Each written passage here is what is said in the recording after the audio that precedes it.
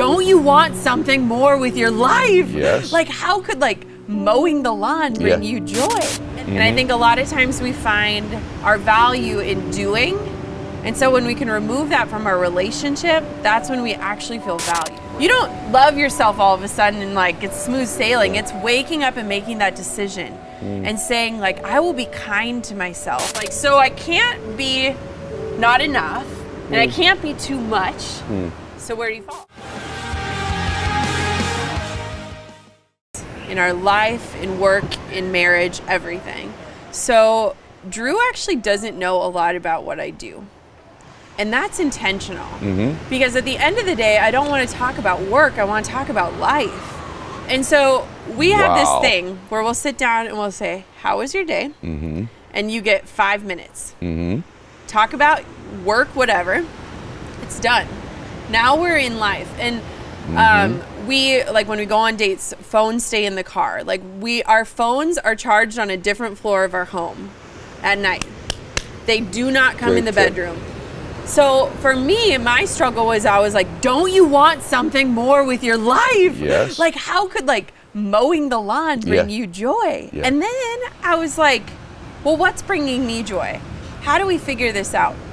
And so a lot of times we'll poke fun at it. So I'll be like, oh, I just mowed my lawn because I was recording or writing an email funnel or things that fire me up. And we have to look at things in a way that like supports each other. But for me, he has been such a big support, like where I'm like, you are like behind all of this.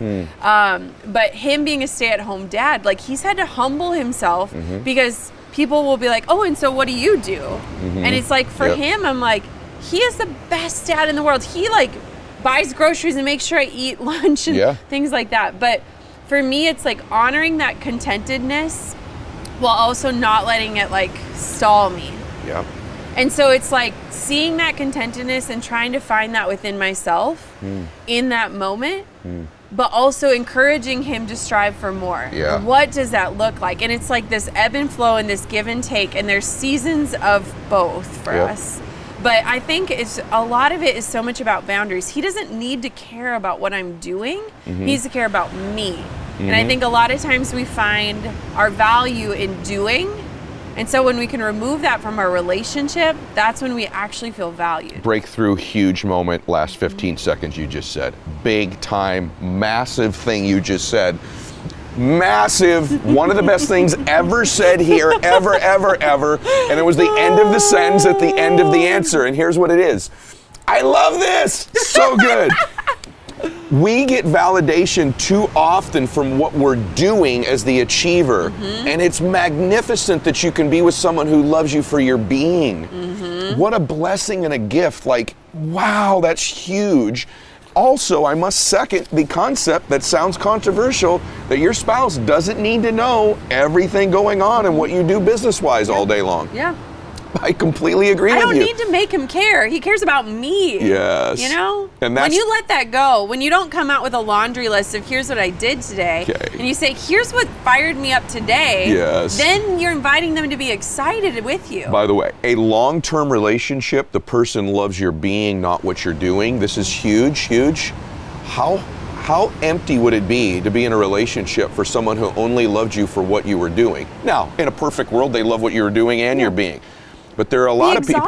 It'd be exhausting, and a lot of people in relationships just based on what you can do, just based on what you're doing, what you make, right? What you look like, right? Instead of your being. And so there's a blessing there as well. That's like such a great answer. So one of my favorite answers ever on a very difficult, nuanced topic, because I know for a fact it's still an issue for you. It's an issue for me as well. And it's that word honoring is also beautiful as well. A couple things about you that I'd like to ask you, because I think women will relate to it, and men. What are you insecure about now? So you've talked about having previous insecurities. Oh, I know. Right off the bat. Okay. It's that I'm too much. That you're too much. So isn't this interesting? You go from the not enough to the too much. I'm too powerful. I'm too unemotional. I'm too driven. Now that I am pulling my seat up to the table with men and saying, I'm here and I know things and I'm smart And I am brilliant, and I feel confident in saying all these things. Now I'm worried that I'm too much, that women... Only a woman would think that, Yes. So women are taught that like being strategic is being conniving. And I'm amazing at strategy. Oof, I love strategy. And I have been told that, you know, I'm too unemotional about business. Business is business. I handle business unemotionally so that I can be emotional in my life. Wonderful. So when I make decisions about business, I am so unemotional because that's how I need to do it. But yeah, my greatest fear, I mean, someone just a week ago told me like I'm too much of a powerhouse. I'm too out there. I'm too bold. And it's like, so I can't be not enough and I can't be too much. So where do you fall? It's interesting. Isn't that weird? No men would think that. Men don't think that. No. It's why I'm so glad you're here. Thank you. Why I know more and more people have said, please have more powerful female entrepreneurs. And I clearly always want to. But I also am careful of who I have my audience exposed to and let them influence them. That's why I researched you, I watched you for a long time.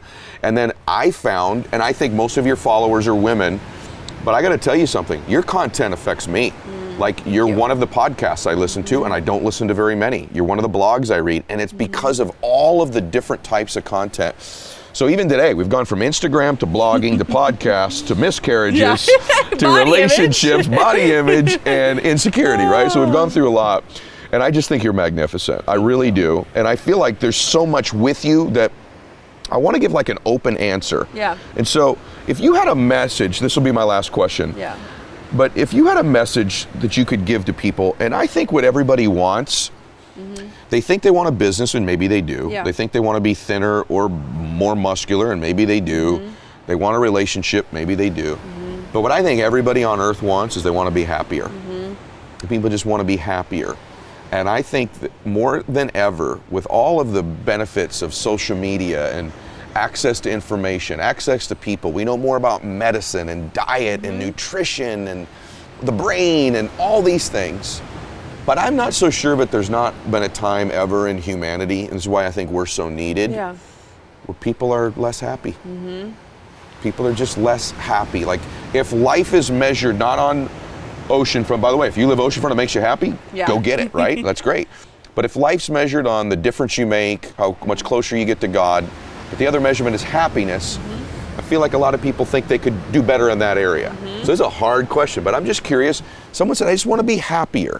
What would your answer be to them? This is where I'd start. This is what I think. Talk to yourself the way you talk to your loved ones. It's that inner dialogue that is controlling us.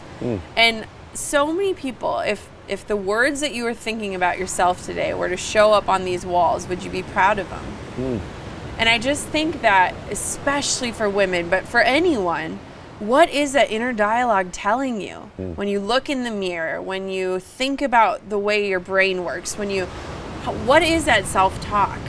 And I feel like it's so crazy to me now when I can look, okay, question. Have you ever done this? You look at a past picture of yourself and you remember the insecurity you were feeling when that picture is being taken. It's not just women. Yes.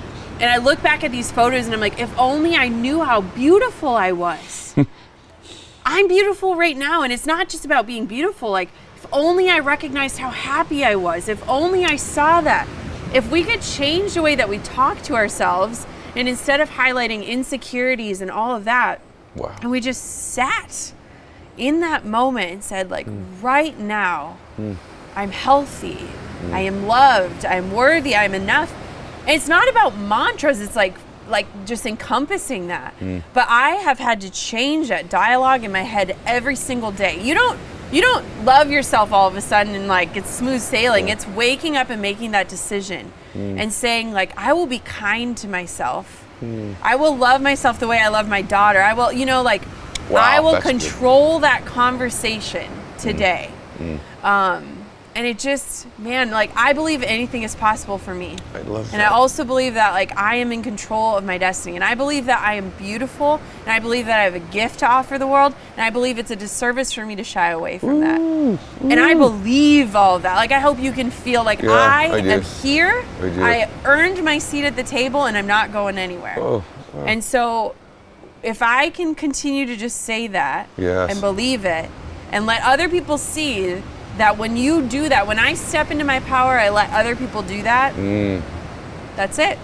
Jenna, that's magnificent. By the way, that's for men and women. Yes. But as you were saying it, do you agree that women treat other people so well, they don't care for themselves the same way? It's a selflessness thing. Yeah, I do. And we've had to learn that. And I mean, everyone says this, but I literally paid attention when I was on the plane yesterday. They said, put on your oxygen mask before helping others. Women are the last people to do this.